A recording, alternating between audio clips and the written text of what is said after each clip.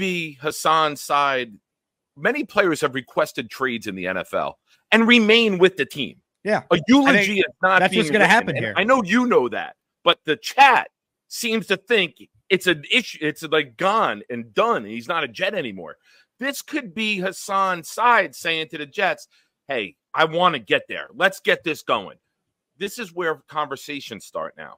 This is where the agent and Joe get on the phone together, because now instead of playing it through the media, they're going to get on conversations. The ball's going to start rolling, and we're going to have something decided very soon, in my opinion.